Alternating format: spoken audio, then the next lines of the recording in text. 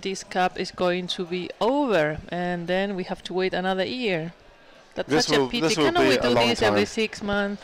Yeah, every weekend. We should do this every weekend. No. I want every weekend.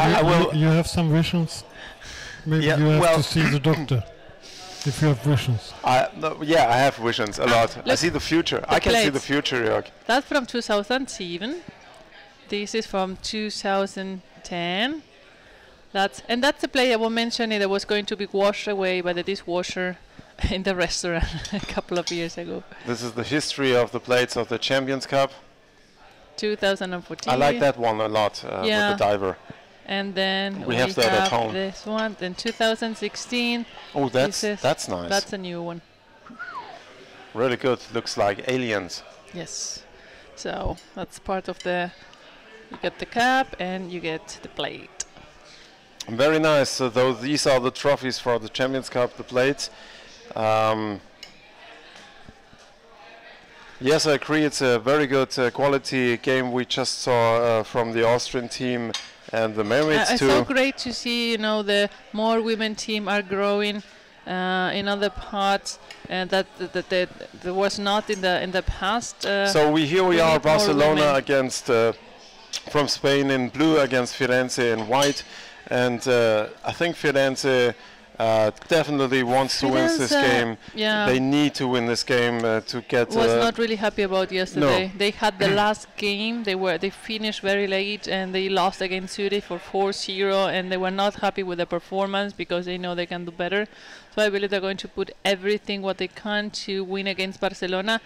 But I have to tell that sadly, I think Barcelona is going to win. I mean, this is my your guess. My guess for this game. Barcelona has shown also great games, more discipline than what Firenze. That's what I've seen of Firenze. Maybe Firenze has a better day today, and because they're very experienced players. They do. We know them from Firenze Cup for a long time, and they play very Barcelona is already coming up with 3-man position underneath in the middle, right and left. Firenze recovered the ball, but there have been apparently call from the referee. A free throw for Barcelona against Firenze here. The goalie is already on the goal, and so the Barcelona players cannot steal the goal from them in this free throw. We are 2 minutes in the first half, and this is the free throw for Barcelona. They are coming in from the open side and try to. He's looking for a position to play to his teammates, and there was one on the open side. He tried to grip the neck of the goalie, but was tackled to the surface. But still, he could keep hold of the ball. And Spain is now with 2 players under the basket of Firenze, but again tackled away to the surface. But Firenze does not seem to be able to recover the ball and to break free of the attack of Barcelona. Yeah, we have the fierce fight, and the Barcelona player is holding to the ball, and now. They got it free, and now they're attacking, but 3 of the Italian players are defending. The way the goalies did a very close switch, not to leave an open space, and we have on the close corner, they're fighting for the ball, and it looks like the Italians got it, and now they're trying to swim away, but it needs to dive a little bit deeper. They are the first meter down from the surface, and this is the moment where you start getting, in clusters and fight, and the deeper you are, the freer the way normally. Barcelona recovered the ball with not really a big problem, and now they're trying to swim counter-attack. And schönen Tag für dich, Peter Graz. Danke, und wir werden hier die Rest der Spiele genießen. Dir auch einen schönen Tag. We should be. It's so nice how the sun shines through the pool right now. It's beautiful. Well, but Firenze is defending. I probably Firenze is not being able to enjoy the sun going through the pool. But the problem with the Firenze defending is the only chance they have, they tackle away the attackers from Barcelona, go to the surface. But there we have a cluster then, and almost every time Barcelona is able to recover the ball. So Firenze is still forced to be in the defense, and it's so difficult for them to break through. We have a stop of the game now. Everybody was waiting for the player at the close side of the pool in the corner to start. Firenze players and Barcelona players all on the surface, nobody moving. That was quite funny moment. And we have again an attack of Barcelona now from the open side in the middle of the pool, but again tackling from Firenze again to the surface. We have a cluster on the surface now.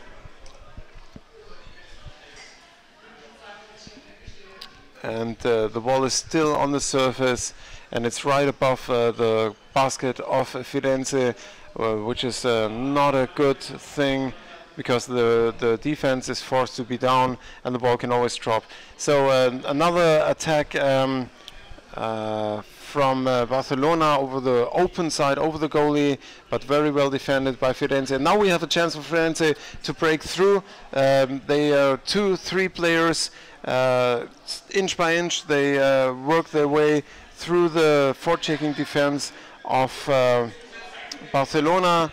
But we're in the half of the Barcelona Spanish team, but they recovered the ball very good. Yeah, their forechecking is very consistent and aggressive. Yeah, I mean, they swim a little bit faster and they're a little bit more agile in their way they move underwater. Italy is a little bit more playing more a little bit with strength, and Barcelona with a little bit more of mobility. That's my impression. We have the Italians trying to attack over the close corner, but they're tackled away by the defense of Barcelona. They are on top of the basket of Barcelona fighting for the ball. We can see recovered by Firenze, trying to pass, and they're trying to attack. 3 of them, but they almost got into each other's way, and that's a pity. That would have been a nice attack of the 3 Firenze players. Less than 4 minutes left. From above, trying to pull away the goalie, but too high up, and then they pass down to one of the players, but they are too high. You cannot be at the level of the basket, and you need to be deeper, because that's the area where the defenders and the forecheckers defend, and then you lose the ball, like it happened here a little bit. Well, I mean, no, the Firenze still stay in possession of the ball. Great job. And sometimes so many bubbles that I don't see where the ball is. We have now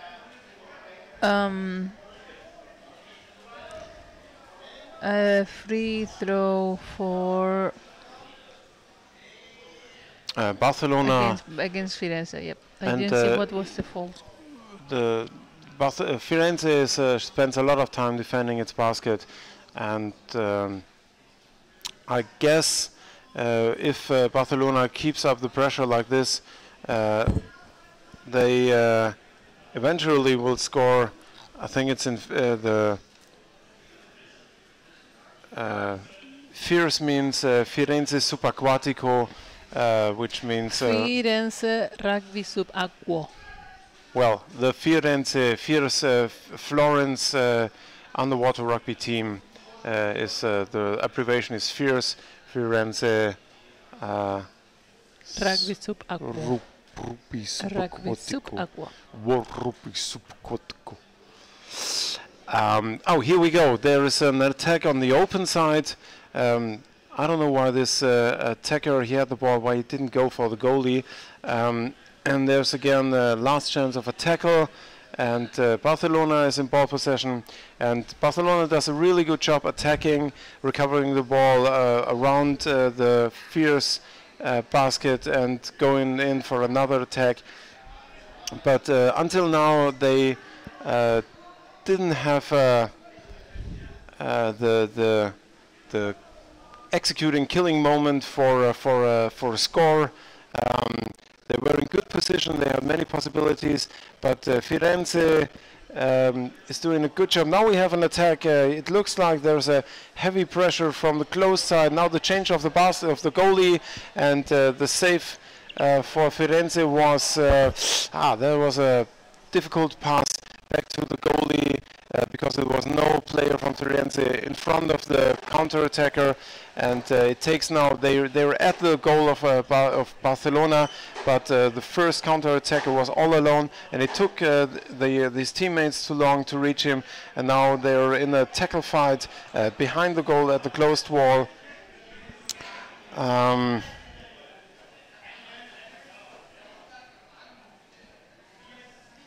So there is no decision yet. 3 seconds left in this first half. Call from the referee. Didn't see what happened.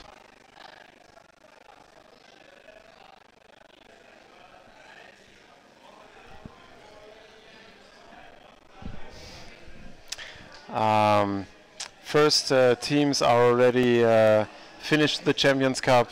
And I think the first are celebrating already, and after 2 days of heavy underwater rugby playing, the first beer always has a very relaxing effect, and we see some of the players walking not really very steady through the hall.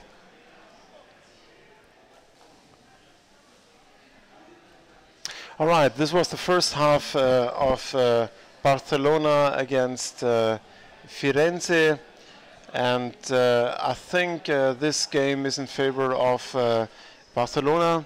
They look more focused into the game.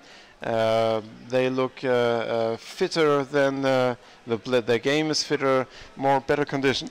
Yeah, but they haven't been able to score, and that's a big. Always looking in the camera. Oops. A big compliment to Italy, because they have been a lot under pressure, and they okay. It's getting we jealous. Are family. I got all my friends with me. Sorry guys, after 3 days. I feel a little bit separated sometimes. No, this shouldn't happen. Yeah. But in January I have the weekend with Lorena, don't worry. Yeah. I will be there. After this you will be totally exhausted. I'll be there. I can promise. I know. So, yes, themes we can talk about. Jörg, you did listen to what I was talking about with Tarkan. It's impressive, don't you think, compared to what you know how underwater rugby is structured in Germany? Yeah, it's I would say it's where you play underwater rugby, and in a system like in Turkey, I think you have one option. When you think about every day 6 hours training option, yes, try to get us here in a pool, and even they pay whatever. Yes, the second month, it's not possible. 5,000 euro in a month.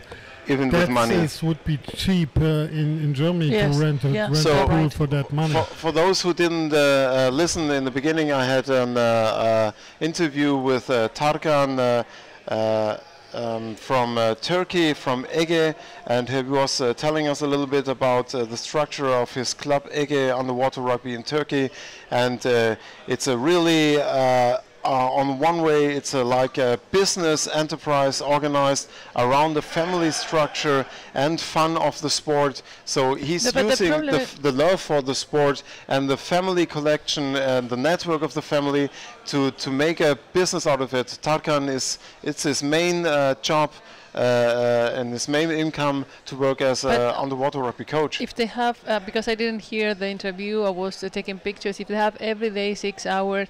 The thing is, even if we had that time, we wouldn't have the people coming to the training because everyone is training. So it's because he's working with children that he has this opportunity. It's really a business school, like a business approach. It's like here the top sportsmen are sponsored by the federations, and you have to look about always where's what is important for the government and for the federation. True. The opportunities are different in Turkey. It looks like the possibilities are better. And when Tarkan talks about the future, he will build his own pool. He already created his own underwater rugby fins. In selling them, the Ares fins, which are comparable a little bit to the Nayade, a little bit heavier. Haven't tried them out yet, but I heard from other players. So producing own fins for underwater rugby, building a pool for underwater rugby, having a club with 200 members, with all playing underwater rugby, and organizing it as a business enterprise around a family core, which is centered about caring for each other. His first factor is the education of his kids. So very impressive. Let's go back into the game here. Barcelona against Firenze, and Firenze tries now to put pressure on the Barcelona basket because they know they have to score in the first minutes. Otherwise, the little bit more dominating Barcelona team will stay in front of the basket, and they need the quick goal to start this second half with a score.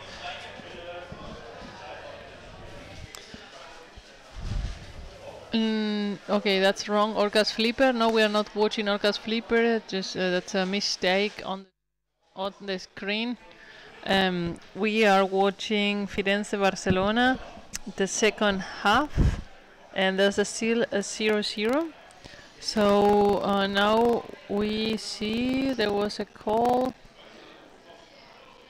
Oh, there was a score. There was a score by. Where? By Barcelona? I don't understand. I mean, I'm very confused here because they started. They were all started the game again. Okay. Yeah, I don't know. I'm sorry, I didn't see it. I was concentrating on the audio configuration here, so we didn't get it if there was a score.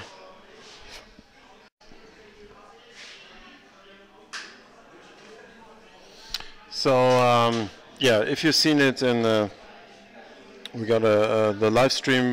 We have a delay in the live stream, so maybe we can see it as kind of a replay. It was a goal for Italy, yes. Yes, well, they did it like I said. They used the speed in the first seconds and grouped themselves around the Barcelona basket and scored. Interesting, because the game seemed it belonged to Barcelona in the first half, but Firenze now started with a goal and probably used their more experience to establish this goal. We don't have it in the counter. It should be 1-0 for Firenze. This is interesting. This looks like another Firenze team. They had in the first half. They woke up. This is what agile. I was talking to Gabriel. I'm like, guys, you always wake up in the second half. What's going on? And he said, yes, I know, we know that, and we are working on that. Well, if you succeed in bringing the first half behind you with a 0-0 and start with a 1-0 in the second half, it's working out. You just have to, if you know what is happening. If you know the first half is not your best, you just stay in defense. It's an interesting tactic. So we have Firenze attacking and.